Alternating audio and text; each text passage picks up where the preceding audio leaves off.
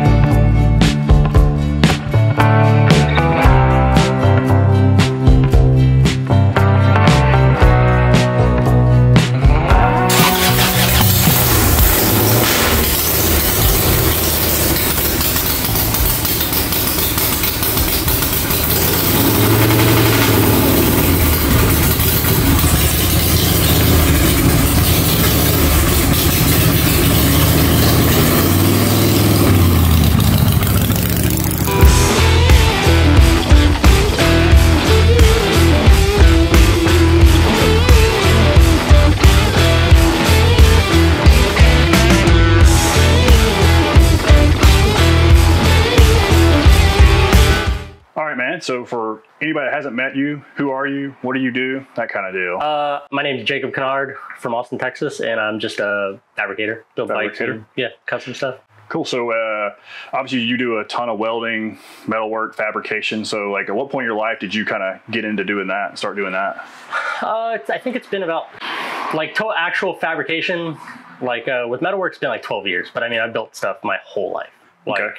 I mean, building just random shit out of plywood. Like, what got you? Was there anything initially that got you started into like building things and fabricating? Was there like a just shop classes? Just shop classes? Yeah, I mean, as soon as I could take a shop class in middle school, I was in.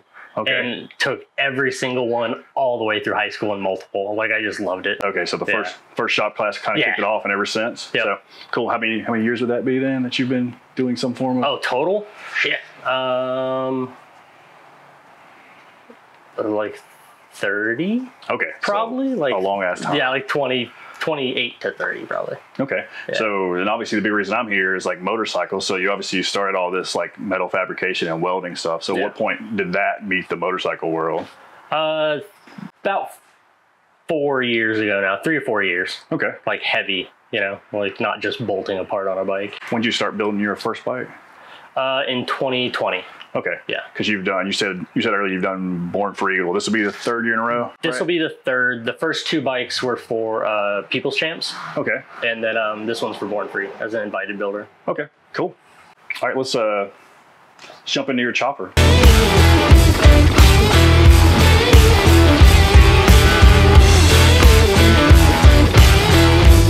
All right, man. So we'll get into your chopper. So cool. When you go to do a build like this, you have like a high level like concept or idea. How does that usually work in terms of like that creative process? Do you know you have a frame that wants to look a certain way, or do you know you have like a motor and certain parts you want all to work together? Kind of walk us through that process and how that works. Well, specifically going into this bike, I had an idea for the frame. Okay. Coming from like a long-time BMX background, I don't know, fascination with double top tube bikes. They're terrible to ride in BMX because all they do is bash up your ankles, but they're really cool design-wise. Okay. And so I wanted to do one. I just didn't have an idea of the motor. And then just by chance, I came across this one in trade for some fabrication work on a buddy's bike. And it kind of just lined up perfect with like the idea. Okay. From like the basics of how this specific motor out of a road glide mounts. It's so simple. Okay. And it just worked perfect with the twin top tube idea. And it just kind of natural, like from there, that point, like that was all it needed, and it was running. And so when it comes to this frame, you've completely fabricated everything. You didn't like start with the frame and chop it up. You made this from the ground up, correct? Correct. Yeah, 100%. Like all bent all the tubes, notched everything, welded everything. Yeah, all of it. when it comes to sticking like a TwinCam or I guess any kind of motor in a frame like this, what's the most difficult part of that? Is it just like getting the mounts correct for how you want the frame to work, or? Yeah, it's getting it mounted because I didn't start with like a donor frame to build a jig off of. So because it's easy when you have that, because you can put that in a fixture, line up all the points, and then just, you know, pull the frame off and you have right where everything sits, right? But this, I didn't have any of that. I had just a motor like on a dolly, and that was it. So I just had to, figure out like, all right, what's the center of the motor? Like where are the center of the mounts? Like all this and that, and float it, figure out how to float it over the frame fixture, but not be in my way of building the frame. That makes sense. Okay. It was, that part sucked. The beast. Yeah. And then I guess obviously with the double backbone, that probably made some extra work for fabricating the tank as well. Then, correct? Yeah, that I was so blinded by just kind of like, oh, this is gonna be fun, awesome. Yeah. And then, yeah, when I went to go mount the tanks, I was regretting every bit of it. Oh, really? Yeah. Yeah. Just you don't think about the simple things about like, all of a sudden you're not mounting a tank and like off the center where it's symmetrical, right? All the weight's even. Okay. And now you have the majority of it hanging off one tube, and you're like, all right, so what do I do with that? Like, how do I keep them together? Hence the little, you know, bonus strap in the front. Yeah, okay, I got you. Yeah. So did you, when it comes to the tank, do you start with the tank there and then like split it in half, or you just fabricate like two separate pieces? How does that work? I started with a tank shell. Like you can buy just a shell. Okay. And then I chopped it down to be the width I wanted. And then since it was already cut in half, it's, you know, it's where I need it. And then I just did the rest of the sheet metal myself. Okay. Cool. Like just made my own pressed dies and for the tunnel and just everything. All right. Yeah. And you fabricated, I guess, pretty much everything was like tank, frame, fender, seat pan, I assume probably like the struts for your fender. Yeah, all the struts, every little gusset on here, like if I didn't hand cut or make something, like I drew it in like CAD and had them laser cut and stuff like that, so that everything was real precise, you know, and like repeatable. Nice. And then it's also, there was like kind of like a natural theme that was occurring with everything, so it kind of like was able to carry it through. You know, that's why all the gussets have a similar cutout, similar dimensions, so it's not like something sticks out like a sore thumb. It all, you know, flows and blends. Yeah, just together. Like a continuity to it all. It looked like it was intentional. Okay. Instead of just I'm building this and like so many people focus on like one little part. Yep. And then something else lacks. Like try to just keep it even. That makes sense. You mentioned the TwinCam was out of a roguelike, correct? Yes. Yeah. And so what all have you done motor-wise? The only thing, well, not only, I guess actually there's a lot, but first off, I carb converted it. I used electron carb and then a standalone Daytona Twin-Tech ignition. Okay. So it's real nice. It just plugs into all the factory factory sensors. Okay. So it's like 5 different plugs. Okay. And you just plug that in, swap a carb, twist the dials to what they tell you in the manual, and like it fires right up. Like it's super simple. Nice. And then did SNS cams and like cam chest plate, oil pump, all the upgraded stuff in there. Okay. And then just replaced the push rods. Okay. Do you remember what kit you went with by chance? It's the 585 Easy Starts. Okay. Because I being the little bit larger motor, the 103-inch, like it had the compression releases. Okay. And so I was either gonna have to figure out how to wire them into my ignition to just like start when you hit the key, or just ditch them all together, and the Easy Starts let you ditch them. Okay. So it's just like a little centrifugal cam, you know, like. All right. Cool. So far it works. And then custom exhaust, I assume you made the exhaust as well? Yes, I did. Yeah, I made the exhaust using they're Shogun cuts, like they're from Jesse, like at West Coast Choppers. Like he works with Tycon Industries they're a little cast pie cut, you know, they're cast stainless, and then they machine them and polish them, and then they're just individual. They kind of almost like lock together. Okay, I got you. And so they're awesome. It's a cool look with the little scallop cut and stuff like that. Agreed. It's so much welding though. Oh yeah, that many. Yeah. Yeah, 100%. Yeah, it's a lot. Each joint is about like I think a little over 6 inches long. Like if it's laid out straight. Yeah. And so there's like at least 30 of them, I think. That's a lot. That is a whole lot. Yeah. All right. So this might be a dumb question for you as a builder, but so you convert TwinCam, like an EFI engine to carb. What's the big purpose of that? Is that just to help get rid of some of the electronics and clean it up some, or what's the big goal 100% for the electronics, especially on like a rigid chopper, like a custom bike, because it's just so much extra shit you have to have. You have to have like, you know, the ECU and like everything that goes along with it. Like if it needs a BCM, like that's usually just like, I mean, there's too much computer stuff. Okay. And this just lets it, like the ignition for this is a box, you know. Yeah, I remember seeing size of a business card. One of your Instagram posts, you have it all like buried back in there. Yeah, under the seat. It's just, it just simplifies it all. And then the carb, I don't know. I like them. Like all my carb bikes, like have just always ran great. And you see a lot of, especially guys with choppers and even taking some of the newer motors. Yeah, they take the EFI and put the carb on there. So yeah, it's just proven, you know, like it's. And if something does screw up, you just like pull the bowl off and clean it, or change a needle, or you know, just little things like that. Okay. And this thing, like the electrons are so easy. Like going from here where we're flat, you know, geographically pretty much, to California, like up in the mountains, like had to change nothing. Like it just starts the same, it automatically adjusts, and you go. Oh, nice. When other people are sitting there trying to like, you know, turn little screws on a carb on the side of the road. You're just good to go. Yeah, just send it. Cool. And then I guess you put mids on there as well. Did you fabricate the mids? Or? No, the mids are from San Diego Customs. Okay. Yeah. Yeah, Chip and my buddy Wong, the old BMX like friend that works there, helped me get those. And I don't know, all the mids I've seen for these bikes, like it's actually like it being a touring bagger motor, like was actually trickier than if it was a Dyna. Like there's just with different mounting and stuff like that. And all the mids are just kind of goofy out there that you see. They either mount real far over the primary and real low, or they just mount kind of like odd, you know, like a little laser cut bracket or something like that. And these ones were just rad because it was all machined and built in as a whole transmission cover. Did you ever consider going forwards over mids, or was it 100% mids? No, just mids. Yep. I'm not that tall, but I also like the feeling of the mids. Like it just feels more aggressive, and like my feet feel awkward, like out here. Yeah, and you can actually, I feel like, use your feet and your weight a little more when you have like a little bit when you're mids, and you actually can press down a little more. And I feel like I use my feet and push on my pegs a lot more than maybe some, I don't know, maybe everyone does, but coming from riding BMX for over 20 years, I'm used to putting pedal pressure on things to turn and lean and all that. And I find myself doing it, like I kind of like hang off the side and turns, like it feels better. Makes sense. And then we've got our narrow glide front end with a 39mm and everything. Did that come off another Harley, or did you do any creating here? Or no, I kind of just pieced it together. I'm pretty sure I got the trees from my buddy Mike up in Dallas.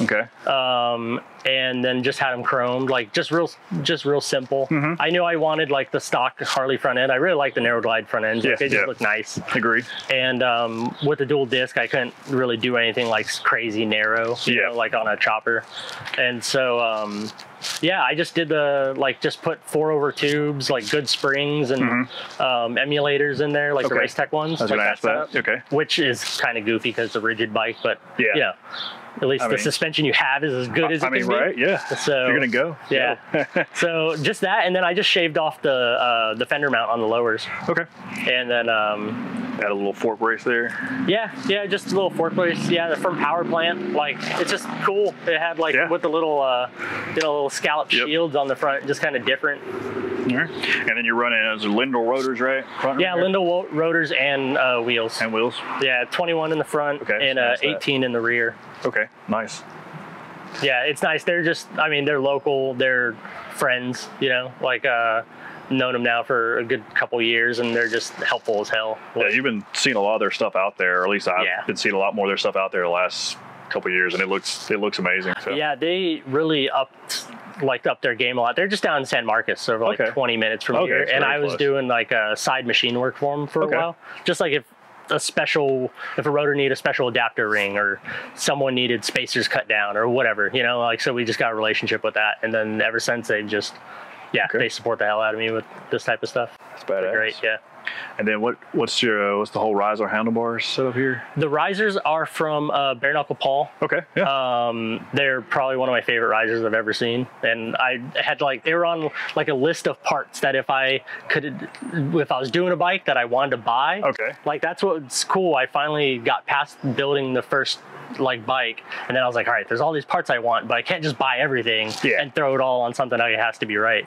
And so those were they might have been one of the first handful of things I bought knowing what I wanted to use them, and they're just super nice. They're solid as hell, all stainless. Yeah, they look extremely clean and kind of go with the flow of everything. Yeah, and then the bars are I didn't make the bars because I didn't have a bender with the right tight radius die. Okay. So these are made by Opie, the Silverback Moto in Louisiana. Okay. And he's just a handlebar wizard, and he made those. And okay, one of the just to my specs. Yeah, I just send him dimensions, and one of the few things you didn't actually make on the bike yourself. Yeah, it really is. That's one of the very few things, and it's weird because I feel awkward doing that, having someone make something a part for me, even if it is like that. But if I'm going to, it's gonna be when people ask me to build handlebars, I tell them to contact him. Okay.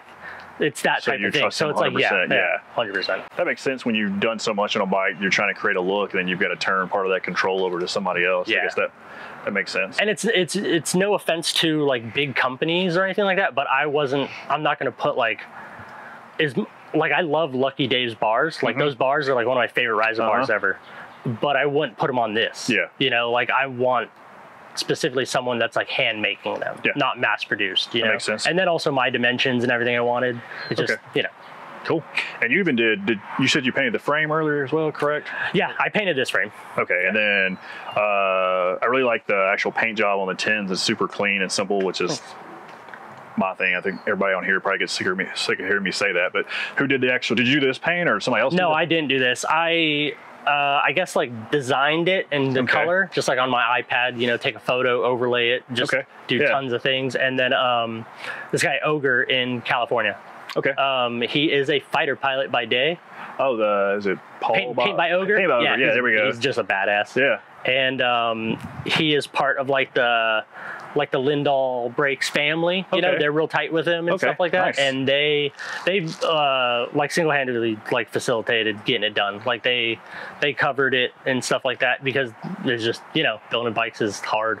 It's expensive and stressful. And so they stepped in and offered to work with him to get that done. So I was here's, the colors, the ideas. I even sent dimensions. I took detailed photos. Oh, wow. And drew it up a scale and stuff.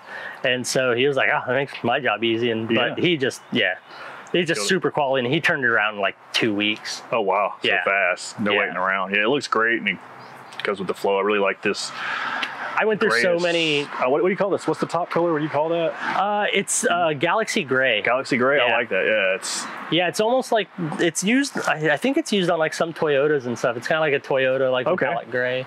Right. And then just the orange is just because it's so much a Harley, but also not. Yeah. It's a Harley motor in that, and it feels cheesy, but I kind of really like a little nod to it, so I still like Harley orange. I don't think it's dumb. A lot of people are oh, it's gross. It's classic. Yeah, I like it. So it's just a nice little nod, subtle touch, you know. 100%. The black and orange bars type of thing. But it worked well. I tried to come up with a bunch of different wild chopper style paint jobs, and none of them were really right. And I was like, all right, let's just see if I can dumb it down. Cool, man. So I guess what's next for you with this bike, or you're obviously building one for Born Free coming up. So this bike just kind of it opened up a whole lot of doors. During building it, I got a job offer to work at West Coast Choppers, and then just kind of from there got me. I'd never worked in a motorsports industry. I always built stuff for theme parks, museums, heavily themed theatrical things, and so it got me in a different mode. And then it's good it got me in that mode because I got since this was in People's Champ, I didn't win People's Champ, but I showed up. I did what I was supposed to do. It was well received. Everyone loved it, Yeah, it was. Yeah, that year was definitely my favorite. And it was definitely different. You know, it stood out like a sore thumb compared to everything else. And then it ended up just working out really well because at the Born Free over the weekend, they give us our little spot to put the People's Champ bikes, and I ended up winning Best Modern at Born Free. So that's kind of like, I'm not getting all the cash from winning People's Champ, but that's kind of a giant award to win 100%. Anything at Born Free, you know, like an actual plaque. And so, but then that just kind of opened up the door to now be an invited builder this year. And like, they don't give you a warning about that. Like all of a sudden one day I was on Instagram and just see like Born Free post, and they're like, oh, about to announce the invited builders at like 8 p.m. tonight or something like that. I was like, oh, hell yeah, I want to see who's in this year. Well, not even thinking anything about it. Just because like I'm a nerd about like fabrication, so I like following everyone, like finding new people. So I was like, all right, let's see. This is going to be good. And then like a minute after that, like I see Born Free show following you. I was all, what the fuck is this? No fucking way. And then I was like, oh, just anxious and like just sweating. And then all of a sudden, like, they announced it. My name's on that list. Spelt wrong, but my name was on the list. It's there. And I was like, that's me. I'll take it. And so and of course I accepted it. I didn't have a single bit of a bike yet. Okay. I didn't have parts saved up. No, nothing. Did you have an idea or a concept at least? I just knew I wanted a shovel head. That was it. That was the only thing, and I knew I was just gonna build as much as I can. And same thing kind of like this, I build as much as I can, and the parts I have to buy are from like my favorite builders or favorite people. Like, there you go. Because like building a shovel head's different than building a TwinCam, because the parts are different you use on it. So you still see all these cool little things and cool shit people make, but I can't use the shovel head parts on this and this on that. So I keep them all in the back of my head, so like when the time comes, like, all right, let's go. I can finally use this on something. And then yeah, so cool, man. Awesome. Well, thanks for having us out and doing the video and all. And then I guess if anybody wants to reach out with you with questions or anything, what's the best way for them to do that? Instagram is the best way. Like, I'm on there. It's just at Jacob_Conard, Conard. Yeah. And then also this thing is loosely for sale at the moment. So if anyone wants to buy it, holler at me. Cool. See ya.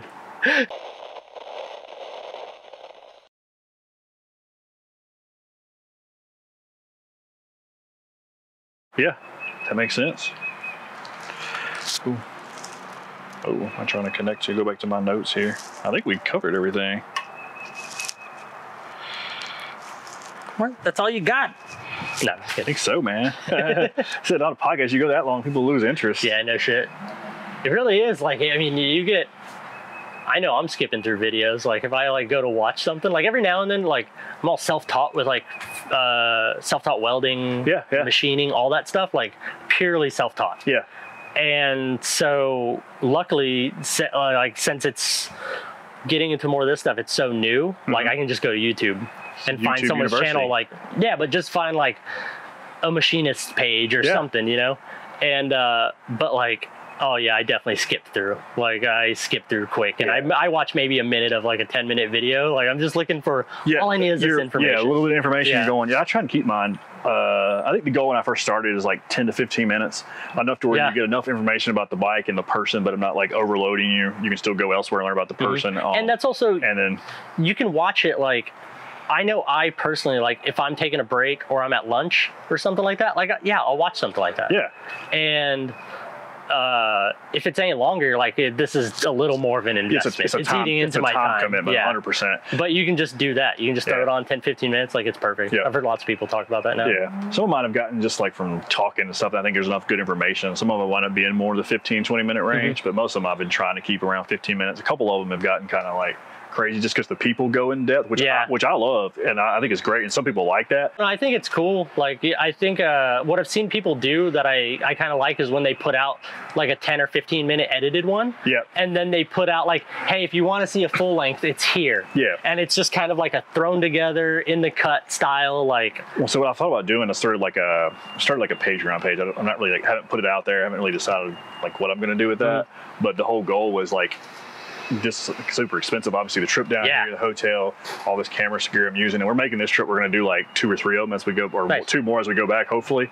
But still, like, I'm doing all this for people, and like, hey, what's a way I can like make a little money off of it? Like, if people want to support that, and I've thought around the idea of like, hey, doing a Patreon, if you give like $2 a month, or I don't know, to haul about that, I'll put out like a lot more of like just unedited clips of just like us like shooting the shit to the floor. Yeah, well, that's also where you can just put like if something goes wild. Yeah. If you want to just start drinking and just get loose and just start talking shit about something, like go for it. Like that's what Jace does, you know. Yeah, and like and then like the Patreon stuff, little like $1, $2 here and there. Like I know like he also has used it to like fly people in that he wants to do. Well, I mean, it like adds up. Stuff. I mean, if you have like, because I mean, I've got like only 2,000 subscribers, something like that now. Yeah. If you get like 10% of them is 200 people. Dude. They're giving $100 a month. That's like $200. So at least it'll cover your gas for some trips. You 100%. Know, like yeah.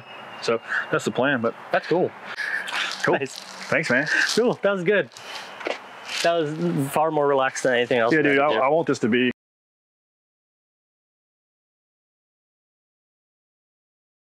I'm too fat for choppers right now. I look like an idiot on choppers, just like fat man in a little coat kind of deal. That's how I look on choppers, and so eventually. This one's bigger though. You probably wouldn't even look weird on it. I want to get me one of these at some point. The cam and it goes. Yeah, it just little moto gadget. What is that? Is that? Yeah, it's a moto gadget. Okay. Cool. Yeah, I didn't have it on there at first, and when Builtwell came to town to do our interview for People's Champ, they're like, just go like 35 or 40 down the road, and we're gonna hang out of a mini. Well, they're like, we're gonna hang out a minivan, and like, cause they had like a full gimbal setup out of the side door of the minivan filming next to me, and I was like, all right.